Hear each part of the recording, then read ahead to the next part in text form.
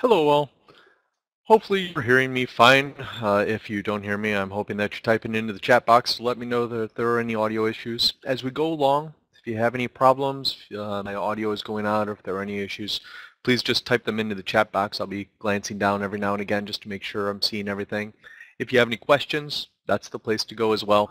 You can type any of your questions in there, or raise your hand if I'm not catching your question fast enough, and you can raise your hand by clicking on the icon at the top of the browser window as a little icon with a person raising their hand, and that will send me a little notification and tell me that you have a question. Otherwise, just type it in the chat box and we'll go along. First of all, thank you all for being here. You're going to hear this from me again and again and again as we go along for the next couple weeks. We could not do this process without you. The Research Initiation Grant Program, which we'll talk about in a second, some of the details, but this Research Initiation Grant Program has grown significantly here at the University at Penn State and has helped to fund a number of great innovative projects, some of which have gone on in simply the 3 years we've been running this grant program, have gone on to some great things, development of new platforms and tools, moving on to larger multi-million-dollar grants. It's been an excellent, rewarding process, and we could not do any of it if it were not for our reviewer community. You bring your time to the table. You give us your dedication. You give us your thoughts and your mind and your expertise, and not just for COIL for making these decisions, but also to all the proposers that send in their proposals each time. In our first round, we had 5 or 6 proposals that came in. We quickly moved that up to 10, 15 proposals. This round, which our fall round is usually our smaller round with fewer submissions, but as of 5 o'clock yesterday, we had 30 submissions come in.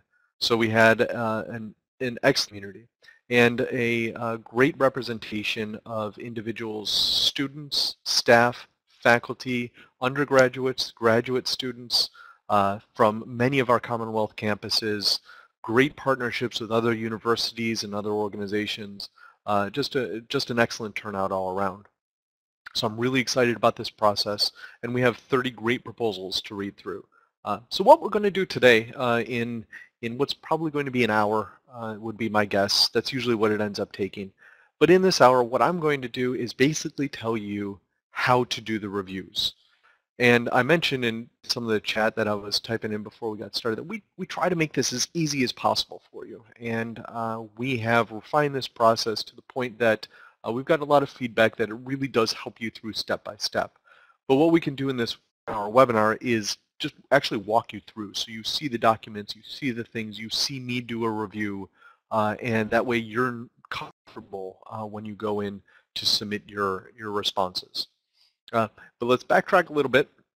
And for those of you who have not met me or do not know me, my name is Brad Zdenek. I am the Innovation Strategist here at the Center for Online Innovation and Learning, COIL. And in addition to directing a lot of our innovation work, I also direct the COIL Research Initiation Grant process.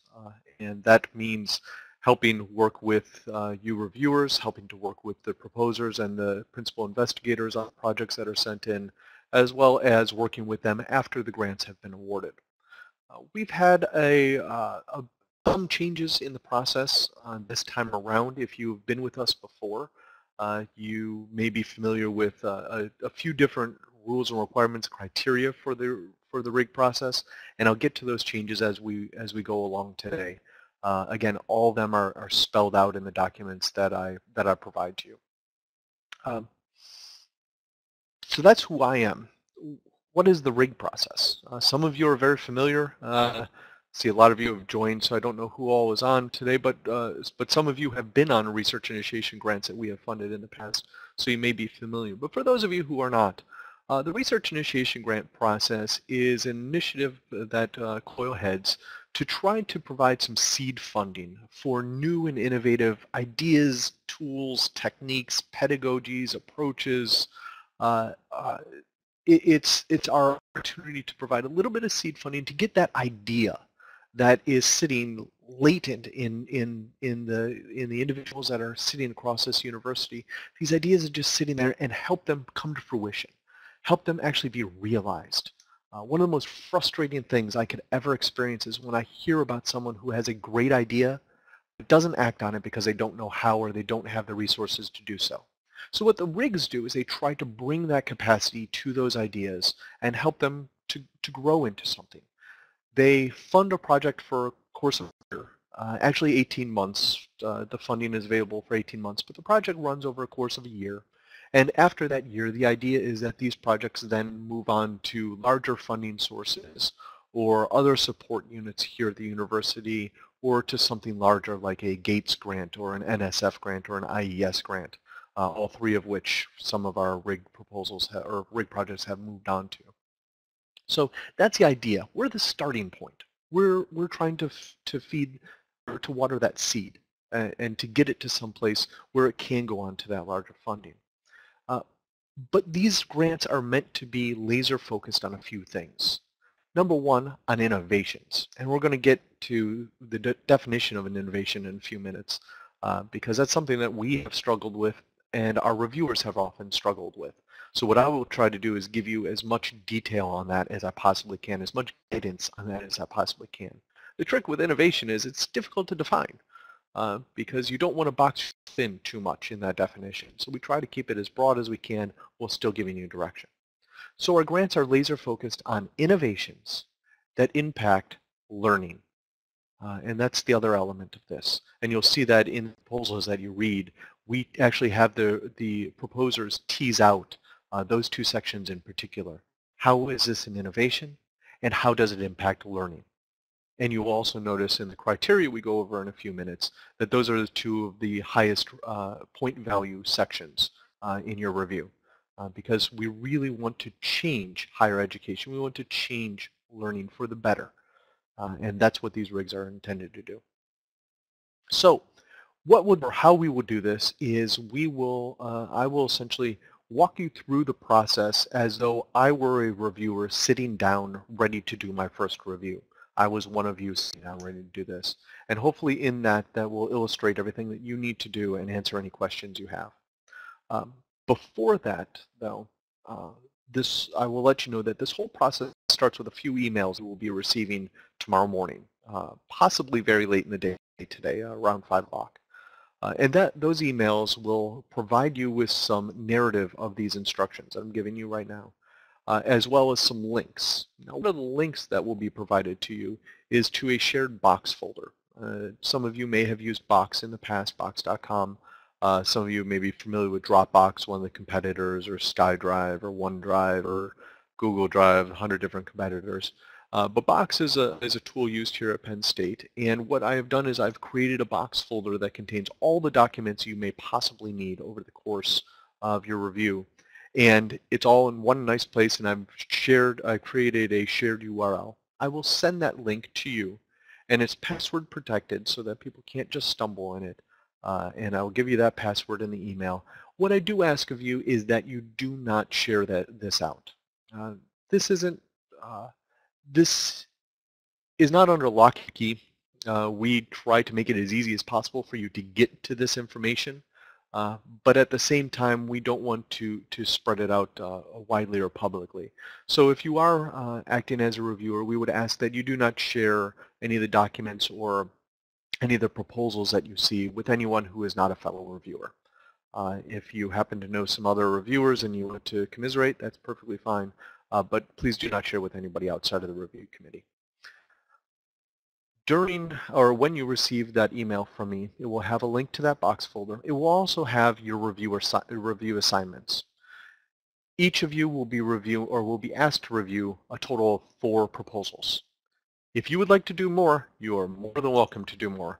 I've actually had some reviewers who have done 10, 12, 15 reviews before, gluttons for punishment. But if you'd like to do more, that is great. But what is very important is that we remain mindful of any potential conflicts of interest. For those reviews that you are assigned, we have already gone through and we have tried to identify any potential conflicts of interest.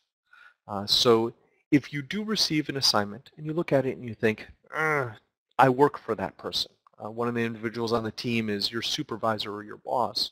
you were very close to them and you don't feel that you'd be able to give an unbiased review of their proposal, please contact me immediately and let me know.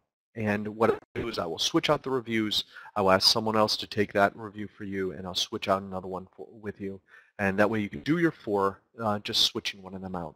And if you do any additional reviews, I ask that you also, again, remain mindful of those conflicts of interest and do not review any that you feel there may be. Now, for conflict of interest, that means not that you know that person's name, but essentially if it has any appearance of a conflict of interest, any appearance that you would not be able to give an unbiased review of that proposal, that's when we ask that you step aside. I have also gone through and asked those reviewers, I sent out emails this morning, asked those reviewers that were named individuals on proposals to not participate in this round of reviews. So if either I missed you or you have not seen that email yet, please check your email box and take a look. If your name is attached to any of the review or any of the proposals, I ask that you do not review this during this round. I'll bug you next round to be a reviewer for us again. But again, because of conflicts of interest, it's not necessarily fair for someone who is on another proposal or has a stake in another one of the proposals to review others. So, with conflicts of interest out of the way, box. What you will receive is you will receive an email from me that has a link, and I'll actually just give you the link right now, although the folder is not quite ready yet. I'm still putting some things together and finalizing some documents. But the link that you will be receiving is psu.box.com/coilrig. And when you go to that URL, what you will be prompted with is a password prompt. I will also send in that email to you the password prompt, or the password, which is as easy as COIL rig, which should be easy to remember because it's part of the URL. Once you type in COIL rig as the password, you will be presented with all of the documents related to the review process. Box does a strange thing where it sorts them by date rather than, but if you sort by name, you will see they are in order 1, 2, 3, 4, 5, 6, 7, as well as a folder that contains all of the proposals. And proposals are listed by a letter. When you receive your assignments, you will receive an email that says, Karen, you will be reviewing proposal A, B, C, and D, which would mean you would come into this folder. You would click on A, B, C, and D, and you can download each one of those. If you really would like to read them in your browser, you can also just click on the title of the PDF, and once it loads up, it will load up right in your browser window, and you can read it there. I would recommend downloading them and having them locally rather than having to try to work out of the box folder, but that's completely up to you. The download link is nice and simple to get to right here. You should be seeing my screen right now. So you will receive your assignments for proposals, and you can access all here. You will notice that there are some missing. There is no E here, and there are a few others missing as well. Some of the proposals that were sent in did not follow our rules for formatting and page limits and word limits.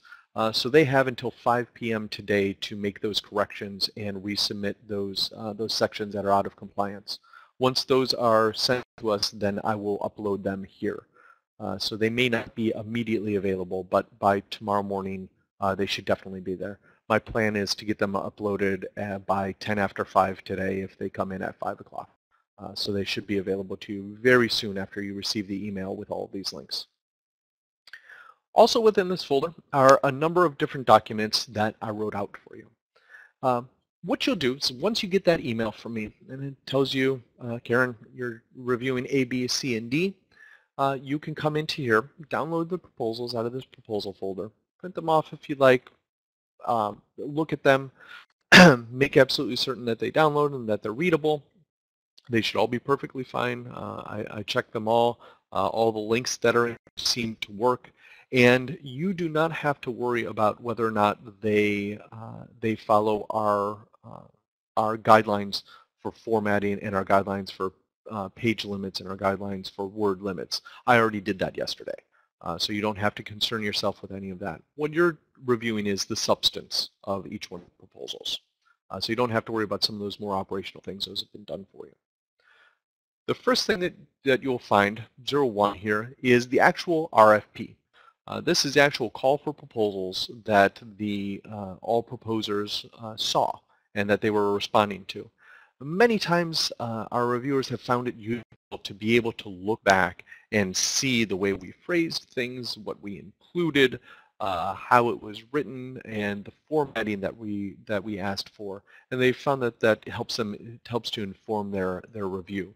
So it's there.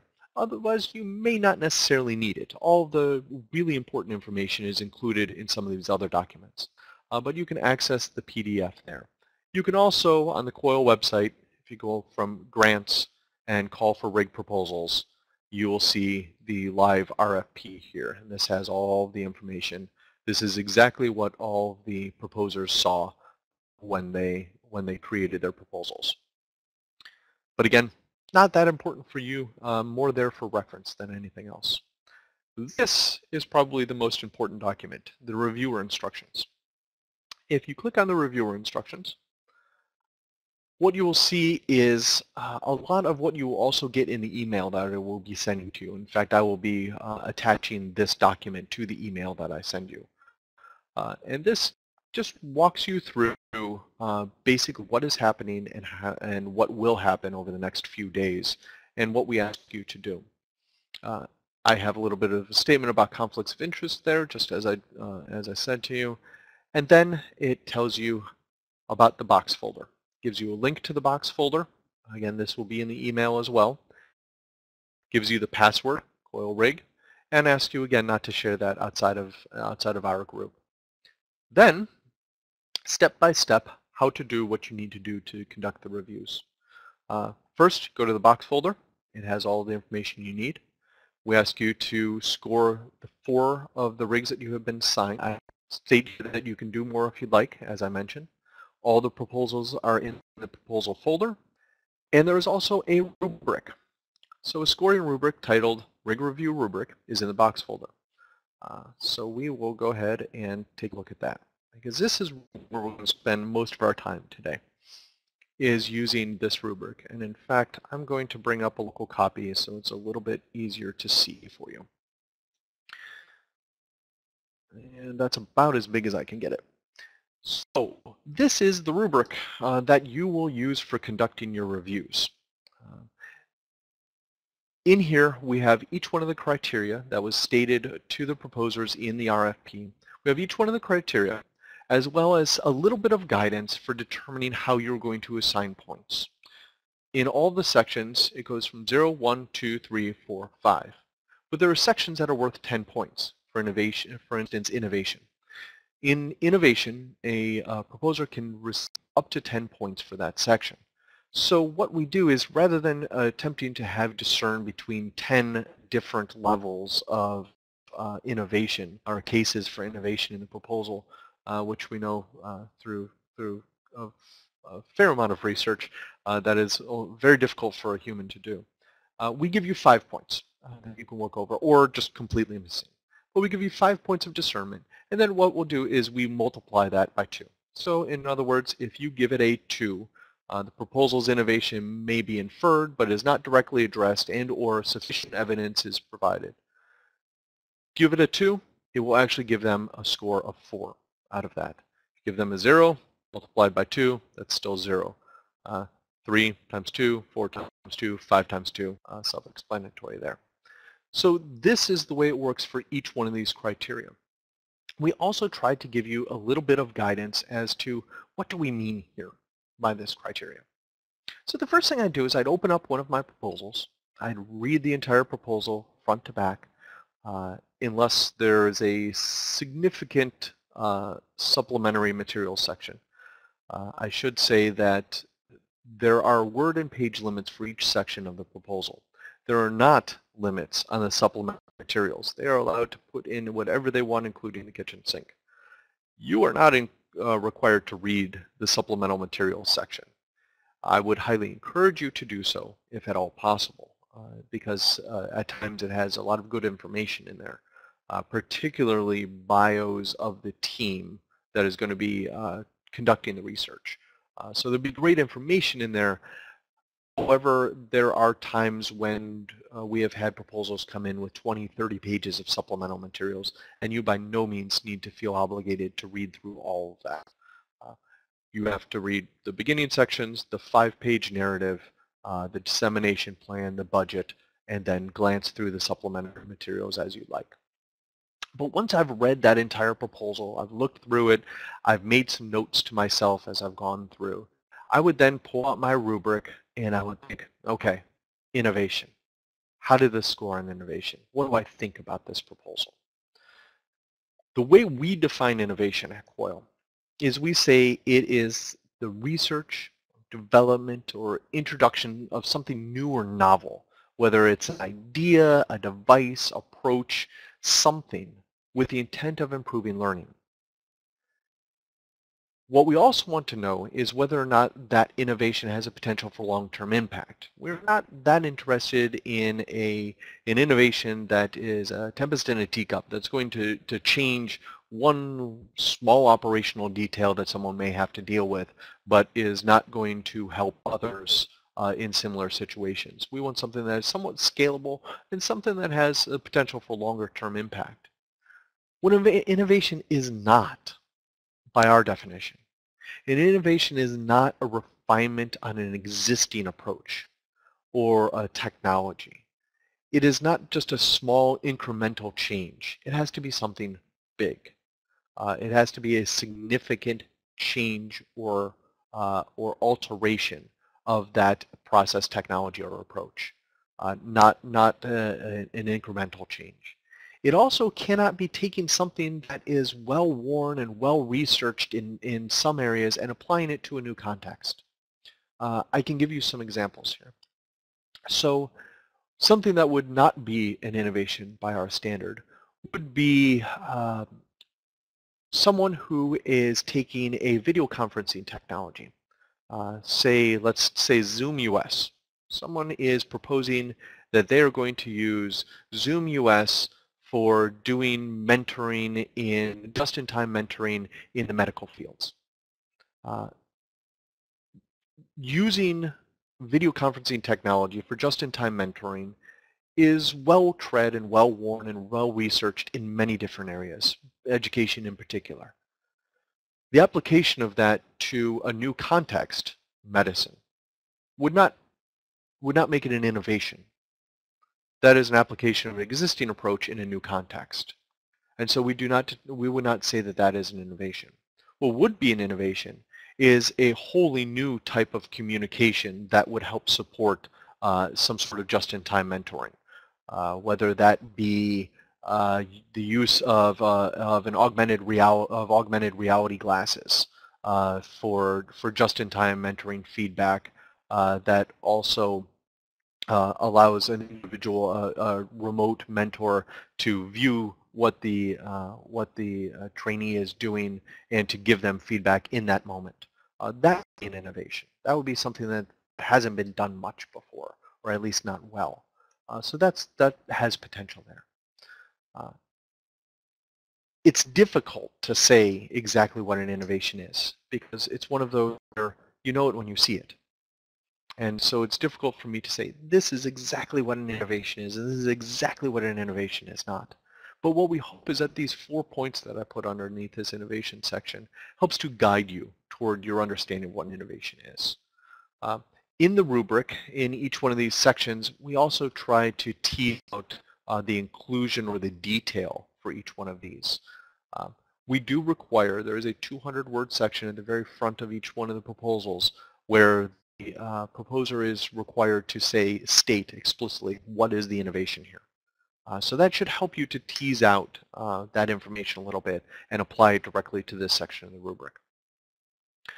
So that's the innovation section, worth 10 points, one of the highest scoring sections in the rubric. Next is enhancing learning. As I said, we're laser focused on 2 things: innovations that impact learning. So the questions that we put underneath here, and I'm not going to read all of these to you throughout the rubric because you can do that. You can read through this whole thing. But to give you a sense is, can it change learning or teaching? through the use of this innovation? And again, can it make that change on the long term? Beyond this one use case, does it have the potential for a greater impact? As I said, these are seed funds. We're not looking for it to end as a seed. We're looking for it to grow into something as time goes along. So what we're asking you to do here is to use your expertise and your knowledge to determine, does this thing have legs? Can it go somewhere? Is it going to get bigger? Does it have a potential to really impact learning? And that's what this section is. And again, we tease it out throughout here, and you can read through those and use those as a bit of guidance. This is not intended to be hard and fast and limiting on you. This is intended to be a tool to help you. So if you feel this to be somewhat constraining, feel free to glance at it, look at it, and do your own review using your knowledge and expertise and experience. The third thing here is the alignment with COIL themes of personalization and student retention. Now all three of these sections so far, innovation, enhancing learning, and alignment with COIL themes, are separate sections in the proposal, 200-word sections, where they have to tell you explicitly, or they have to explicitly address these three things. The alignment with COIL themes of personalization and student retention basically is COIL is really trying to focus our efforts on these two things. Now, these two things are pretty broad. Personalization is a broad area. Student retention can be a very broad area, open for a lot of interpretation, but that's okay. But what we want to make sure is that these proposals are aligned in some way with those efforts that we have. Will this thing that's been proposed, will it help personalize learning? Will it help personalize the experience for the learner? Does it have the potential to retain students, both in their program, within a course, within a university or an institution? Can it help us with our retention goals that not just Penn State, every institute of higher education is struggling with this and is really focused on it. So can this proposal help in those areas? And then we give you some guidance, again, for how to tease that out. And you'll notice we're still in the 10-point range here for each one of these. Now we move into some of the more operational elements within the criteria. Is the R&D team well prepared to execute the project? Can they do what they say they're going to do? That's really the question. And where you're going to find a lot of that information is in that supplementary materials section, where bios are included for each one of the team members. Sometimes they're going to give you a little bit of background information on work that they've done in the past. That's where you're really going to find the answer to this. So this is where, if you don't see it in the main narrative section, take a look through that supplemental material area and see if they make this case there. But basically, can they do what they're going to do? If they say, if it's a proposal that's all focused on building a software platform, but they don't have any software developers on their team, I would question whether they can execute the project. If it is something that is going to have students using it or faculty using it, and they have no one assigned or budget for a user experience designer or a user interface designer, that would concern me. And that's where perhaps I'd stay a little bit low on this scale and not give them full points. But again, you have to read through it, use your judgment to figure out where you think this lies. And we try to tease out all of the various ways of looking at this section and assigning points. And you also notice this is the first 5-point section. So it's worth a little bit less than those first 3 that we went through. Applicability. Can it work outside the context that they're conducting their experiment or their research in? Can it impact someone beyond them, their course, or their particular instance? This is the scalability thing. Not necessarily the practicality of that scalability, but the potential for. Can this be used somewhere else? Or is this really an idiosyncratic solution to an idiosyncratic problem? Yeah, Adam, if you, why don't you just go ahead and type in your question in the chat box? There we go. Are we expected to do any outside research to answer questions, everything exclusively in the proposal? No. In fact, I would highly encourage you not to bias yourself by going outside and looking at too terribly much more. I can't stop you, and I also cannot control what you may or may not already know based on connections that you have, but by no means are you required to go out and do any supplemental research. It is the proposers, it is the requirement on them to make the case for their research in the 5 pages that they have. So no, please don't go outside and look for any more.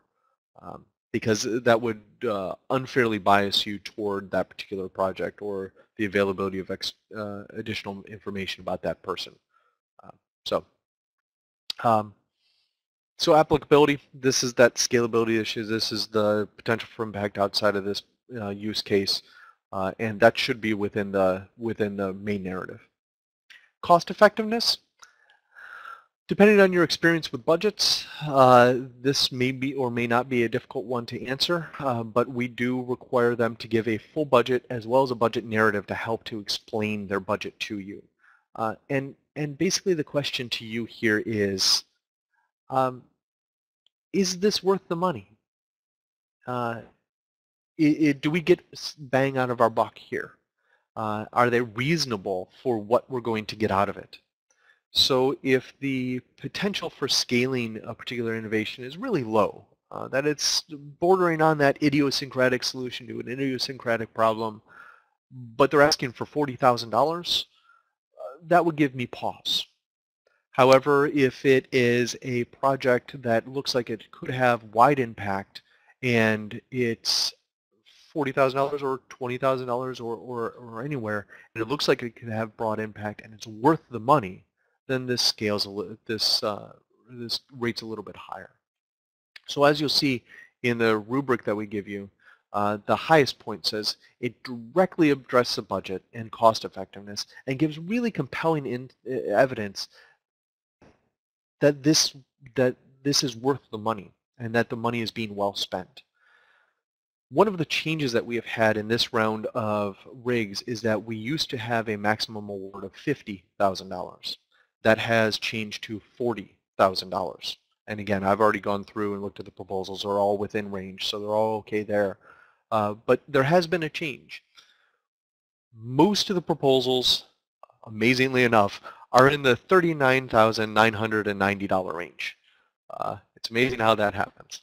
But one of the big reasons for that is that one of the most common uses of funds in these research initiation grants is to hire a graduate assistant. Because the principal investigator essentially needs capacity. They need extra hands to help them. And a graduate assistant is a great way of doing that while also supporting the education of a student. So the graduate assistant position, once you get everything included and the fringe rates and everything else, it comes up in the $30,000 range. So you're going to see a lot of proposals in that range. And when you look at cost effectiveness, personnel is expensive. So you have to keep that in mind when looking at cost effectiveness and thinking through it. They can't do too terribly much about that. If a project needs a person, they need a person, and it's going to cost. However, if they are using their money to buy a bunch of laptops that they probably should already have available to them, or they're buying some pieces of technology because it would be neat and is not mission critical to their project, that would be pretty low on the cost effectiveness. Essentially, are they being good stewards of the money? And when it really boils down to it, that's the question for this criteria. Feasibility. They have 12 months to do this project. So the question for feasibility is, can they do it? Can they do it with the budget that they asked for? And can they do it in the time that they have allotted? They can't change time. They have 12 months to do the project. Again, they have 18 months of the money being available, but really the project has to be done within a 12-month period because it takes time to move through the red tape of closing budgets, opening budgets, and the like. So when you're thinking through this, think, can they do it? We have had some proposals that have come through that have promised the moon and the stars in 12 months. Development of an entire software package as well as deploying it and researching students' use of that software package. You're not going to be able to do that in 12 months. And if you have experience in software development or prototyping or anything like that, use that experience to really think through, do I think this can be done, or are they shooting too high here and they're going to fall flat on their face? I would much rather an individual be conservative in what they think they're going to do, and then provide us with some potential if they have the time to do extra, than to promise far too much and fail to deliver. We will not add time to these proposals. They cannot come back to us and say we need 6 more months. Uh, the money is available when the money is available, and that's it, even if they aren't able to spend it. So one of the other practical concerns to think about while looking at this is wrangling people.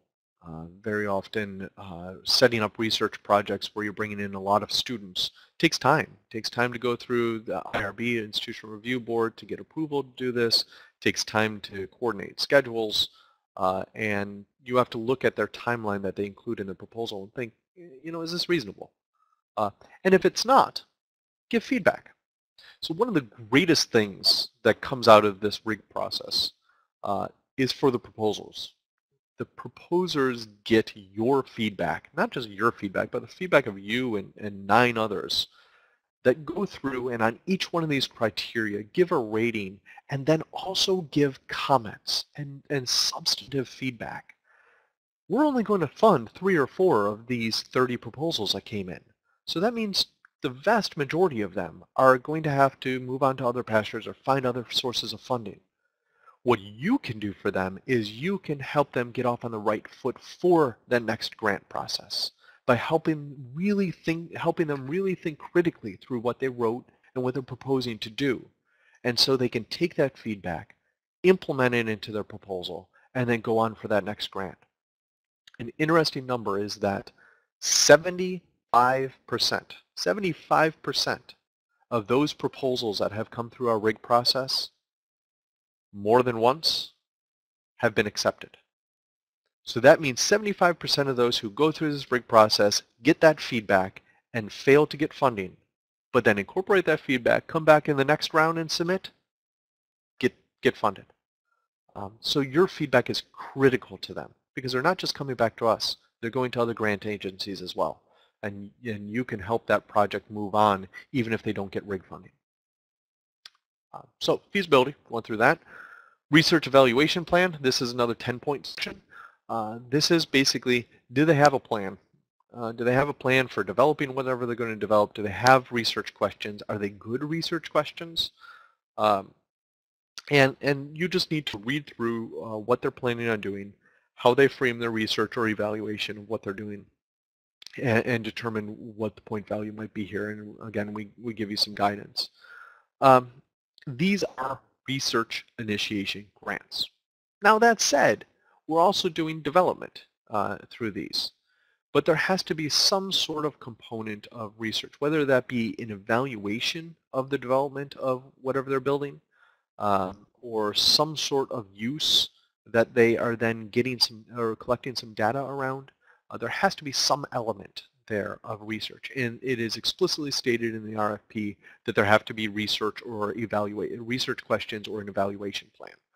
So look through it, see if they're there, and then use this rubric to help determine whether or not they met that criteria. Like or potential to generate subsequent research funding. This is that seed idea. So yeah, it's great. You've got a great idea. Is anyone else going to be interested in this? Are you going to be able to get other funding? And one of the things that we have in the RFP is that we ask the proposers to state, where are you going to go next? What's down the road? Is it Gates? Is it IES? Is it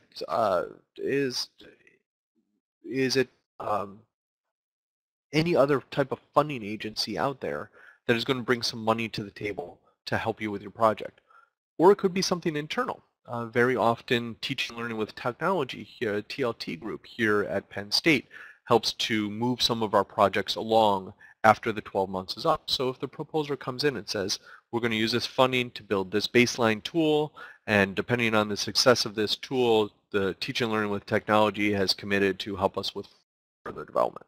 Or even just saying, we will bring it to TLT and ask them to help us with further development. Just having a plan so that we know that they know what they're going to be doing in the future. So we ask you to help rate that project on its potential for sub-research. Um, and very often I have seen proposers who are on the 5-point scale of this who say, this is the grant we will be going for. And they explicitly say, this one is in alignment with what we're doing. Once we've conducted some of this pilot research using the COIL rig funding, we will be going for this bigger pot of money. So that is great. If they leave it more broad and more general or don't address it at all, then it will be lower here on the scale. And finally, dissemination plan. This is a one-page section, usually at the very end. I believe almost all the proposers had it at the very end. And this is, how are you going to let other people know about your project? How are you going to get the word out?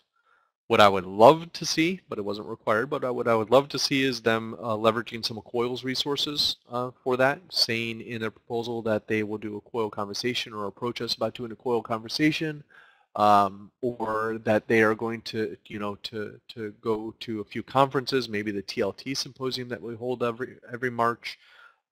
Some sort of statement of how they're going to get word out about their project, both during and after its completion. This does not have to be one of those that's limited within the 12 months. They could say it's going to take us 12 months to get the data, and then 20 months from now or 24 months from the start of the project, we will be presenting at this OLC conference or whatever it may be. But some sort of plan for getting the information out about there. Now you will notice that this is a little bit different. You got a couple grayed out boxes here. That is because this is the only 3-point section or criteria we have in this rubric. So you can either score it as a 0, a 0, a 1, you'll see up here, 1, 2, or 3. And this essentially is the maximum that you can give for it. And when you go into the tool, and I'll show you the tool in a second, you'll see how the slider works for giving that. But that's the maximum that you can give. This is the highest that you could possibly give. This is the middle, low, and then nothing's even been included. So that's a rubric. If you have any questions about the rubric, go ahead and type into the chat box. But you have this available to you in the box folder, which you'll see here. Get out of it here. It's the 3rd item here. Now the rubric is great, but sometimes you want to be able to be thinking through these things as you actually do your review or as you actually read the proposal. And that's what this 4th thing is. This is the review worksheet. This is basically a Word document. You can print this out. You can write the name of the PI on it for the proposal you're about to read, and then you can jot down your scores and your things as you go along. Same prompts, same information, a box where you can put in, did it get 10? Did it get, how many points did it get? And then write in your comments. And then you can go to the online form and you can type it into the online form. This worksheet is completely up to you whether or not you use it. We will not collect it. We don't want it. This is not how you will be submitting your reviews. In the past, we have just had a number of reviewers ask us for this resource. So we put it together for you. It's there if you'd like to use it. If you don't, you can completely and totally ignore this and do your reviews directly in the survey tool, which we will get to almost next. Here, number 5. This basically walks you through what I just walked you through and tells you how to do what we're about to do. Essentially, this is just a narrative form of what I'm about to show you. So we're not going to go through that because I'm going to show you directly. There is a link to the review proposals here. You can download this, and once it's on your desktop, all you have to do is click on it, and it will bring you directly to that form. It is also hyperlinked in almost all the documents that I send. So we will go ahead and open that up, and we'll take a look. So this is the actual survey tool. If you want to do your reviews live in this tool rather than using the worksheet, that's perfectly fine. It will save your responses as you go along so that if you have to stop in the middle, you don't lose your information, but it's right here. The password, and you will see here, it tells you, COIL rig. So I will type that in here. And that brings me, oops, I always forget, the enter key doesn't actually move you forward. You have to click on the button there. This will move you to here. So you should see your name somewhere in this list. This has all of our current reviewers. I will select myself down at the end here. And then next, and please, I implore you, I beg of you, please be very careful with this section. Click on the proposal you are reviewing. If you make an error here, it is sometimes challenging for me to catch it. Usually I do. I read through all the comments, and if I see something that just doesn't seem right, I can then work out which proposal you were talking about. But I beg you, take your time here and make sure you check the correct box for the proposal you are reviewing. It makes things much, much easier on me, and it makes certain that we give the most accurate responses. For now, I'm going to pick the test, and you can do this as well. If you just want to run through this survey tool at some point, you can click on this and do a test.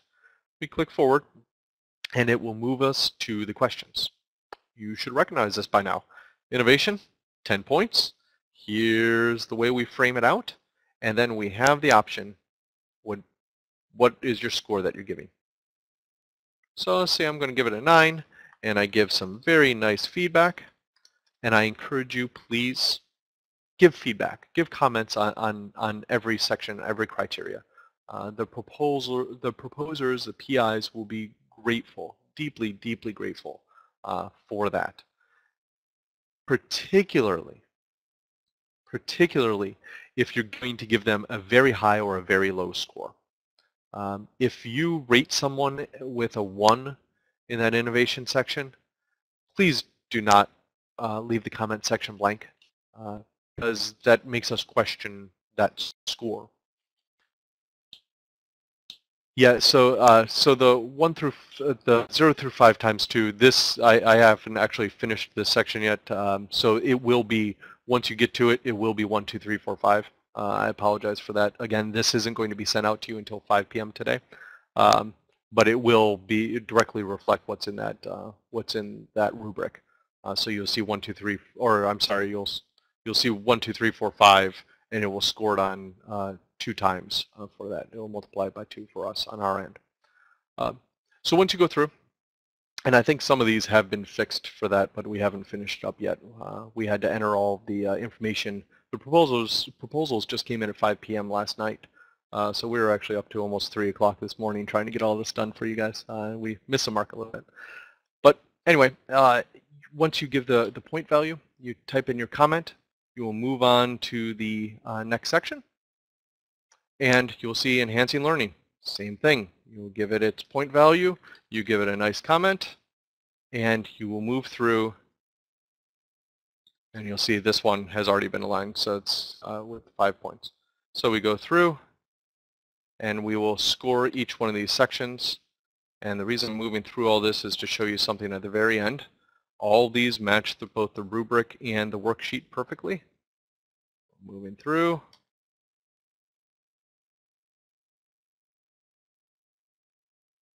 Giving a couple low. Yeah, you're telling me, Angela. We try to do this process as quickly as we possibly can to give feedback and get funding in hands as fast as possible.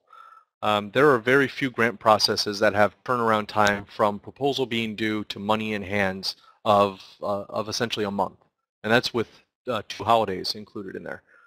So money is in hands and ready to be spent before January 1st. So we move as fast as we can on this, while still giving you sufficient time to conduct your reviews and giving us enough time to do this right. So you just saw me kind of move through the entire review process here in this survey. This is what I wanted to point out. You get to the very end here, and you will notice it says you are almost done. Please be certain to click on the right arrow button to finish your review. If you do not click this button to move forward to that final screen, it will remain as a draft, and it will not be easily available to me to get your scores. So please, once you complete it, You get to that screen, click it, and you will finally see this. We thank you for your time spent taking this survey. Your response has been recorded. So that is now official, it's in there, and it's done. If there are any problems, you go through and you get done with a review and you look at it and you think, oh, I just completely messed up. I transposed which survey it was or which proposal it was or some sort of error, email me. Email me or call me. I'll go in and I will help you fix it and we'll get it all taken care of. No concerns. There is no way after a survey has been submitted, there is no way for you to go back and change anything. But I can do that for you. So you just let me know. That's the actual survey tool, and you'll see here that's the link that you can use to get to it, as well as all the hyperlinks in these documents. And then finally, how will your data be used? We just put this in here to ease your mind a little bit. This is as anonymous a process as we can possibly make it. There's only one person that will know who did which review, and that is me. No one else has it. It's all hidden. No one else will even see the reviewer assignments, so no one will know who is reviewing what. It will, once the overview of reviews is sent out, your name will be anonymized, so you will simply be a number, and no one will be able to track that back to you. And hopefully this gives you peace of mind where if you were reviewing a proposal where there's no conflict of interest, but you still know the person, and you wouldn't want it to get out what some of your comments were, because we do the proposers a service. We do the proposers a service by being blunt and honest with them. So to allow you to feel free to do that, all that will remain anonymous. When it comes time for the reviewer meeting, and I mentioned that in a few of the emails I've sent out, that we'll be having this reviewer meeting. And during that reviewer meeting on the 7th, we will be discussing the top 10 proposals. There's no need to bring everyone in from all 30 proposals. If it was rated as a 25th proposal out of 30, it is not likely going to be funded. I will just say it's not going to be funded. So there's no reason to waste your time being there to discuss it. But if you're in the top, if you review a proposal in the top 10, we ask that you be there, either virtually or in person. And during that, we will ask a chief advocate. Those chief advocates will be assigned for each proposal. We'll ask that chief advocate to just kind of give an overview of what that proposal is, and then we will open the floor for anyone to comment about that proposal. So if you did a review on one of those top 10 proposals, and we sit down and you want to talk about it, then you can bring up your feedback on that proposal. But you never have to identify yourself as one of the reviewers. Again, all the proposals are open to everybody. So you could read proposals without being a reviewer on it. In fact, a lot of people like to do that. This is a great way of putting your finger on the pulse of the innovative work being done across the university. Right now, we have 30 innovative ideas sitting in front of us. And it really gives us a sense of what's going on. So that's the process, beginning to end. All the documents are in this box folder, which I hope will be nice and easy for you to access and to go through the documents. The narratives and step-by-step instructions are embedded both in these reviewer instructions and how to conduct and submit reviews. That can walk you through the process, but it's basically what I just did. So I'll give some time for questions, and while I'm giving that time for questions, I'm going to say one more thing while I give you an opportunity to type in the box if you have anything. And it is that this review process, or this entire grant process, is open to everyone in the Penn State community. So faculty, staff, undergrad students, graduate students. If it's someone who's directly affiliated with Penn State, they can submit. You are going to see a broad range of ideas and quality of submissions. So you will have some submissions that have been submitted by individuals who are currently leading multi-million dollar NSF grants. You will also see submissions from some individuals who have never submitted a grant before in their life. I'm a teacher. I will always be a teacher. It doesn't matter what position I ever hold, I will always be a teacher. And one of the things that we do, or the responsibility we have, is to help all of these individuals, no matter where they're coming from, no matter what their experience is, to help all of these proposers develop their idea and to present it in the best way possible, to help them refine their proposal. So I encourage you, if you are reading any of these proposals and you know it's not going to be funded, you know it's just not quite there yet, it's a 3/4 baked idea, to use those comment sections as an opportunity to help that individual to refine their proposal and make it better for the next time around. We have our highest rated proposal last round, and highest by a mile. It almost had a perfect score. And if you can think 8 reviewers that round on all these criteria and was an almost perfect score, that individual was a student who had submitted 3 times. That first time was in the bottom 3 proposals. But the feedback, the comments, the support that they received, that this individual received from the review committee, helped them build a better proposal. And their idea is a great idea that has great potential for funding coming in, large-scale funding coming into this university. So I just wanted to take this moment to encourage you to think about that when you're conducting these reviews. I do not mean to use a sliding scale in reviews. We have criteria. This is a criterion-based review. Use that rubric. But help to support them in the comments by giving them some substantive feedback to help improve what they're submitting. So, yes, Adam, essentially the timeline is that as of 5 o'clock today or first thing in the morning, my deadline for myself is 10 a.m. tomorrow, and that's what I said publicly. But hopefully shortly after 5 today, you will have access to all of this material.